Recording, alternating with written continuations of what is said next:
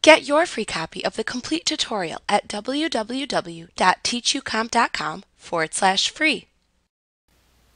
When opened, Paint shows a blank image document by default. Here you can draw new shapes by first clicking the desired shape button that you want to draw within the Shapes button group on the Home tab within the ribbon. You must then select the fill style of the shape that you are about to draw by clicking the Fill drop-down button that appears in the Shapes button group on the Home tab of the ribbon, and then making a selection from the drop-down menu of choices that appears.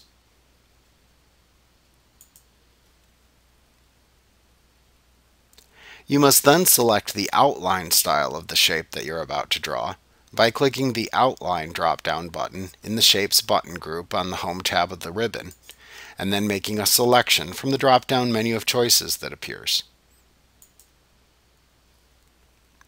To then set the fill and outline colors of the shape that you're about to draw, click the Color 1 button in the Colors button group on the Home tab in the ribbon, and then click a color within the color palette to the right of that button within the Colors button group to set the foreground or line color of the shape that you're about to draw. Then click the Color 2 button in the Colors button group on the Home tab in the ribbon, and then click a color in the color palette that appears to the right within the Colors button group to select the color that you want to use as the background or fill color for the shape that you're about to draw. Once you have selected the settings that you prefer, you then click and drag within the image file to draw a shape with the fill, line, and color settings that you selected.